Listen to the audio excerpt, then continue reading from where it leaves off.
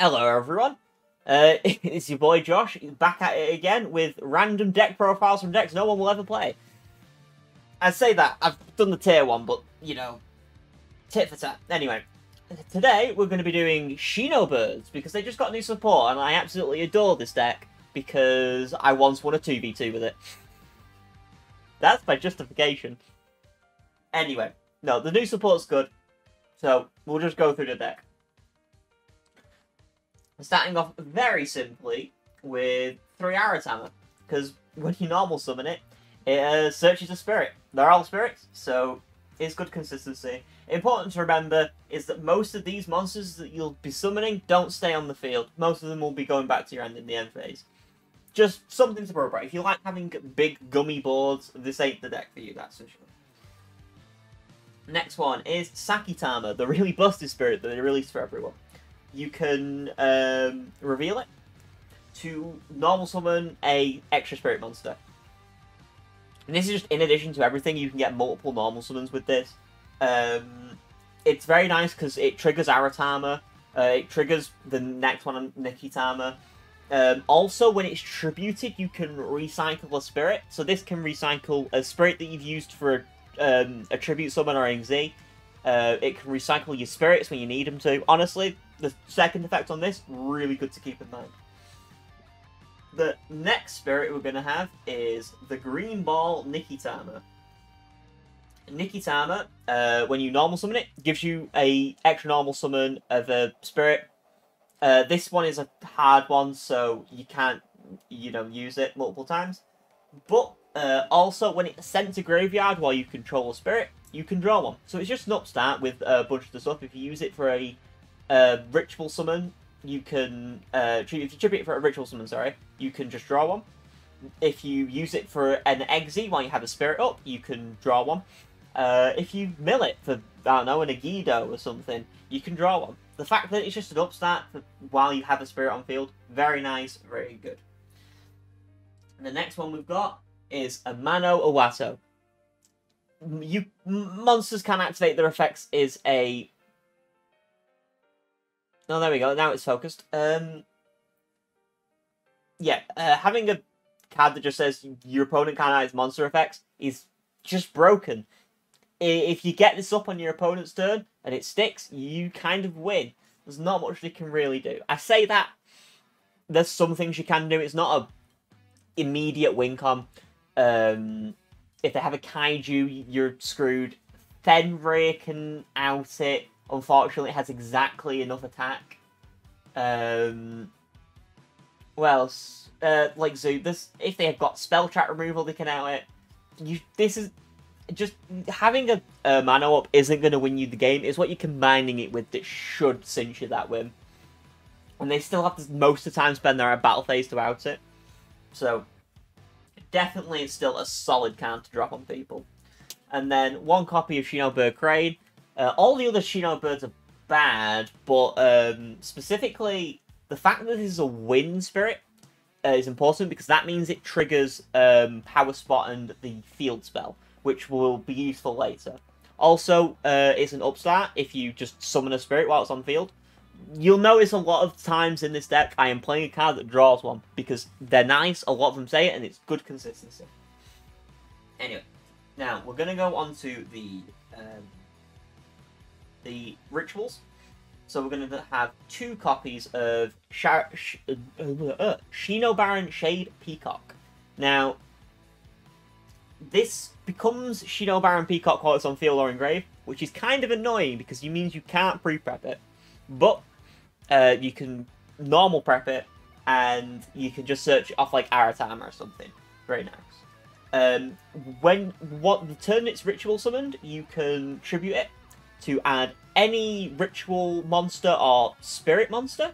So this can include the normal spirits if you've already got Shinobaroness Shade in hand. Normally the Shinobaroness you want to search of it, but if you don't, you can grab an Aratama and then search it to just give you extra bodies on field, gives you more resources. Good to keep in mind. And then additionally, it also grabs the ritual spell. You do need it. It is a ritual deck, unfortunately. And then both of the shades say this, so we'll just put that there for now. The other shade, when they're banished, they mandatory effect in the standby phase of next turn. They can special summon themselves. Importantly, they have to be properly special summoned first. So if this isn't the ritual, if this isn't the card that if you haven't ritual summoned this card, it just fizzles. It's a mandatory effect, but it fizzles. It's a really odd thing. It's just something to keep in mind. Shinobaroness, when it's ritual summoned, can search for a card that lists Spirit. Now, this includes Shinobaron Calling, it includes the Field Spell, and it includes Power Spot, which is what you're going to be searching off this, because it's a combo to get a mana. For the next cards, we have the big rituals. 2 copies of Shinobaron, 1 copy of Baroness. Now, they both do similar things, so I'll go over them together. Barren, when it's summoned, you can bounce up to 3 monsters your opponent controls and special summon a spirit from hand, a level 4 or lower spirit from hand, ignoring its summoning conditions. This is how you're getting a Mano out. If you summon a Mano with one of these effects, because it wasn't normal summoned, it does not bounce in the end phase. This is important because it means it stays around forever. And if your opponent can't out it, it's just kind of lost. Shinobaroness shuffles 3 spell traps instead, and specials the spirit monster from deck. Couple things to note: if you've already got an Amano on field, and you're not winning the game for some reason, you can always go for a Crane, because Crane's just an upstart next turn anyway. It's very nice, and I'd keep it in mind. Next we have the Ritual Spell, 3 copies of Calling. Like I said, I want to run pre-prep in this deck because this lists the big ones. But unfortunately, it just can't grab you the little ones, and that's what you really need for these combos. You still need them, that's why you've got 3 copies of them. But still. Anyway. Next we have one of the new cards, Stars Align Above the Shrine. Oh, that does actually sound quite nice to say, doesn't it? But yeah, it's a field spell. Once per turn, you can ritual summon a wind monster by tributing spirits or Shinobird tokens. Oh, that's a point. Rewind slightly. When the big Barons bounce themselves to hand in the end phase, they special summon 2 tokens, which is nice for resource looping. But yeah. So you contribute Spirit Monster or Shinobird tokens, and special summon a Wind Ritual Monster from deck. Now, there are some funny things you can do with this, I'll say at the end, that aren't in this deck profile. But, yeah, it's just consistency. It can turn any spirit into the level 4 Barren, which, that's your full combo, pretty much. It's very nice. And then in the end phase, for wind monster... Oh, sorry. Twice per turn, if a wind monster is bounced, you can either add a spirit from graveyard or banished, or a ritual spell. So this is recycling your resources. This is your constant resource loop. Or you can set 1 Stars Align across the Milky Way directly from deck, which is how we're doing funny things in your opponent's turn. Next we have 1 copy of Power Spot. Shinobird Power Spot, very nice because it gives you monsters a 500 attack boost. No, that's not reason to play it. I love attack manipulation though. I think having any sort of attack manipulation is hilarious. Specifically, this puts a Mano at 2-4, which means there's a bunch of normal summons that just don't answer. But yeah, if a wind monster you control returns to the hand, you can search for a spirit monster or a ritual spell. Now, there is it's part of the 3-card combo. I say 3-card combo, this is 3 cards you need in your end phase to do the rituals. But it helps consistently get the ritual spell in hand, or like basically the piece that you're missing. Power Spot is a very nice one of, and it's searchable off Baroness, which is important. Next we have 1 copy of Stars Align. Stars Align's a funny one. It was a really just random piece of support that got thrown in one of the sets, and they've just decided to make it really good now. So, you can reveal 1 ritual monster in your hand, add a ritual of the same level but different name from your deck. This is important because it's the way to get it engraved. This is why we're running 2 copies of Barren and 1 copy of Baroness. So if you have Baroness, you can grab Barren, and if you have Barren, you can grab the Baroness. You have to get this engraved because its grave effect is the important one. You can banish it from your graveyard and discard 1 ritual spell to copy that ritual spell's effect. So you copy Calling, you banish the the 2 shades from grave or somewhere like that. Summon the big ones in your opponent's turn, resolve their effects, and summon a Mano and have it stick. This is Interruption because it's either a bounce 3 or a shuffle 3, which normally can just end a lot of decks' turns, plus the Amano, so then they have to out that. It's just a funny board lock, you know, and that's the important piece of that. Next, we have 1 Terraforming because you need to see your field spells, and then 1 copy of Set Rotation because you need to see your field spells, but you want to be you want your opponents to have a spell trap, and sometimes you can't guarantee that your opponent's gonna have a spell trap in their zone. Set Rotation is pretty much the best way of like doing that. So yeah. One thing to point out as well is that you need to be running 2 field spells. So what's your second field spell, Josh? You might ask. I don't know where it went. I have 1 copy of Gateway to Chaos, but don't know where it went. Don't ask me. I don't know. I used to have 1. I thought I had it when I was building the deck, and then as I was building it, I'm like, oh, I can't find this. So yeah, it's a proxy for now. I'm gonna order 1. Just keep this in mind because I wanted this deck profile to be done.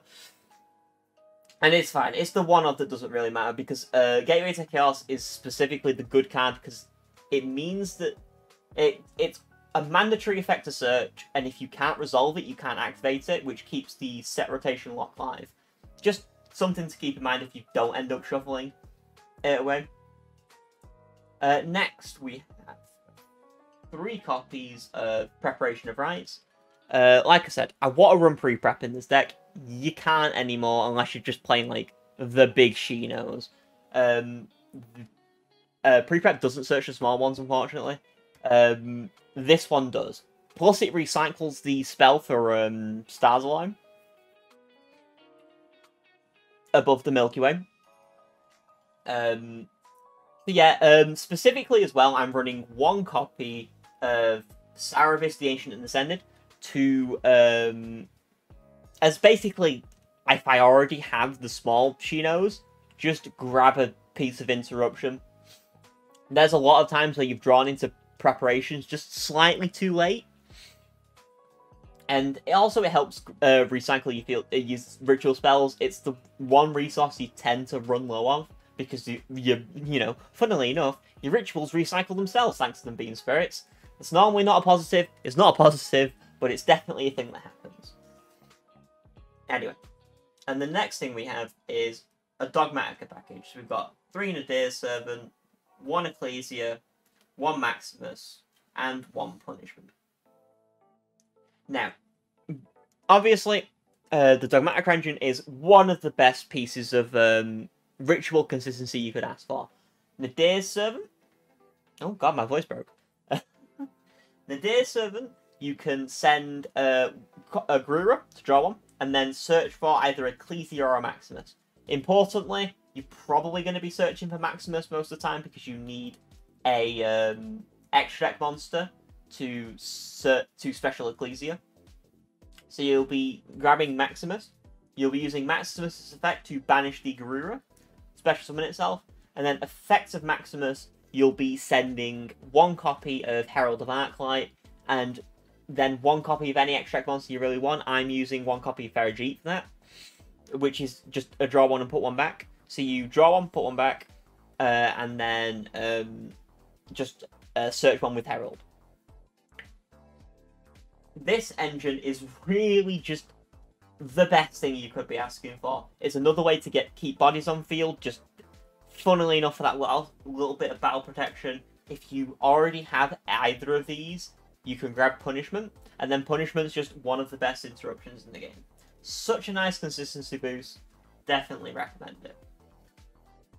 One thing to say as well is that you can swap a couple of the ratios about in this deck. You can cut the amount of like Amanos and Spirits that you're running to run like hand traps and board breakers.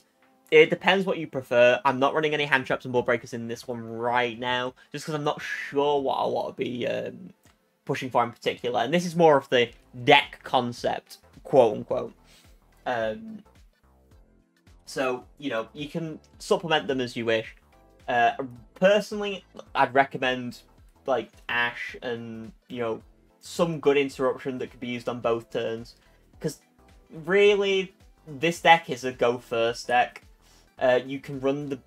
You probably actually want to fill your side deck with all the board breakers. And then do all the go second stuff. But, yeah. Anyway, onto the extra deck. We have 1 copy of Bagooska. You always need plan B. Just...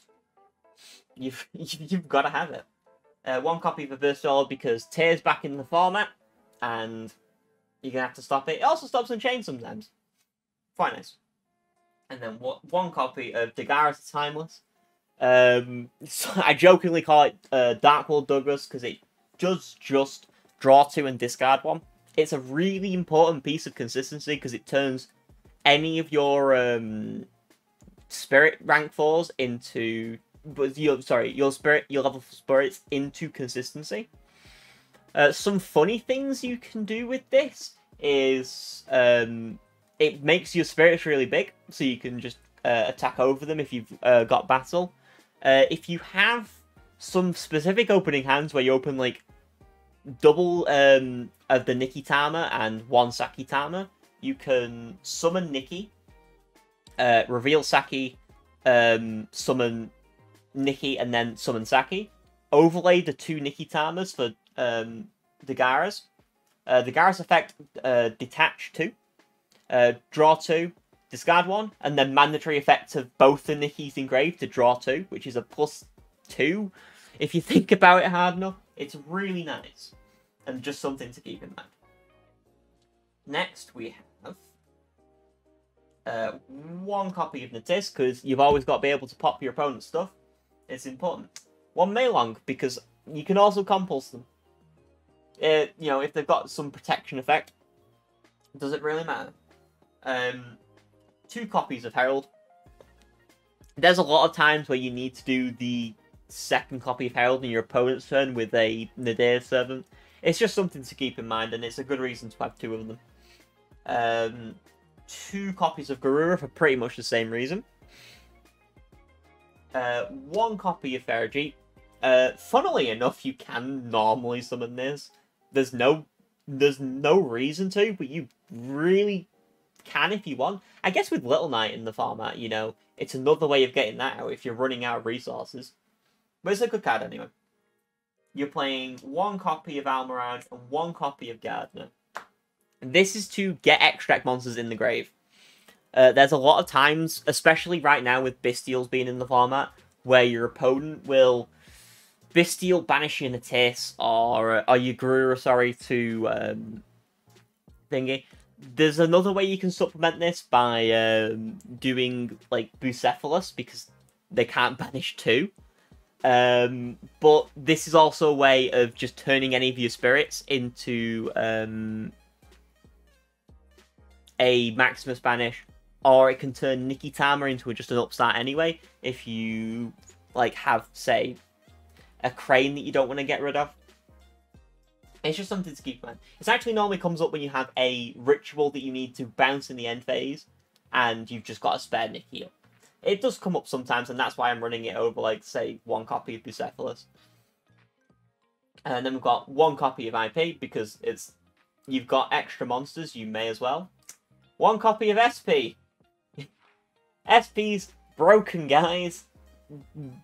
Why did they just power creep Unicorn by making Unicorn, but you can use it twice?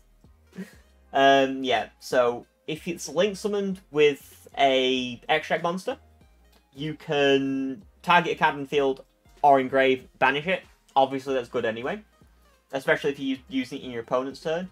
But then also, when your opponent activates something, you can just different dimension them away. Just be gone till, when is it again? The end phase. You know, taking things off the board is always nice. And then, Underworld Goddess. Now, you don't have an out to a lot of towers, so you need to run Underworld Goddess. I really like it. I know I joke about losing to Crooked a lot, but specifically, I did run against it in Master Duel the other day, and it's traumatized me again. I swear, just don't make me play that game, please. Anyway, because a lot of people haven't seen this, I'm definitely going to go through a little bit of comboing. So, there's not really a one-card combo in the deck, which is unfortunate. I've said multiple times, I think, if they print, like, one Wind Spirit that searches the field spell, it will be a very good one-card combo. Until then, you're running a lot of two-card combos, which is normally along the lines of, say, a Spirit and the field spell. So, we'll just do it with the Spirit that doesn't really do anything. So, you'll normal the Spirit, activate the field spell. You'll use the field spell to tribute it to special Barren Shade from the deck, which is there. You'll then use Barren Shade's effect. It's not on summon, importantly. There's a couple of situations where your opponent might have some spot removal.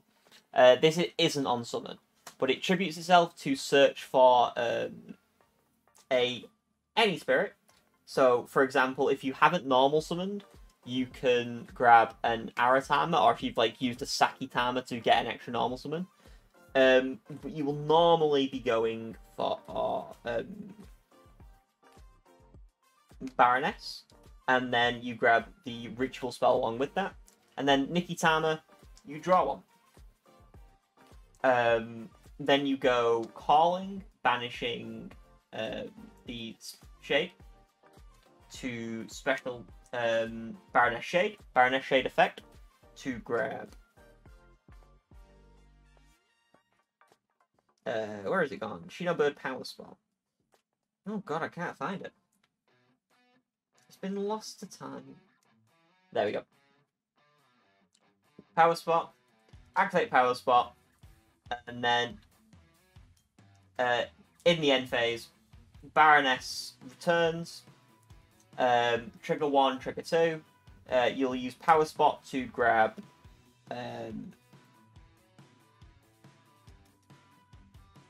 any. Now, this is where you need to know what you're setting up, right? So, in order to set the interruption in your opponent's turn, you need to have one big ritual, one ritual spell, and Stars Align set.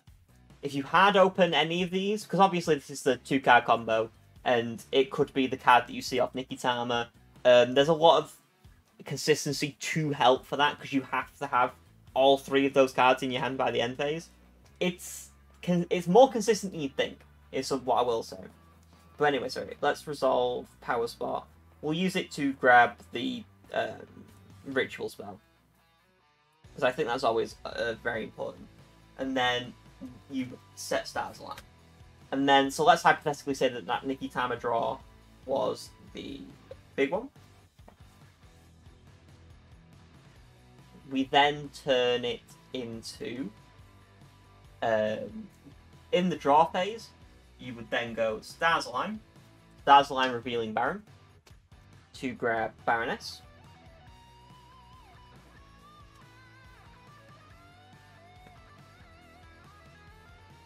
And then, at any point in your opponent's turn, you can banish Stars Align, pitching Calling to special either one of the big rituals. And then if you summon Baroness, you can special the Amano from deck. Or if you special the Barren, you have to have it in hand. another reason you're playing a absolute boatload of consistency is so you can get a Mano and stuff in hand. Other things to remember about the deck.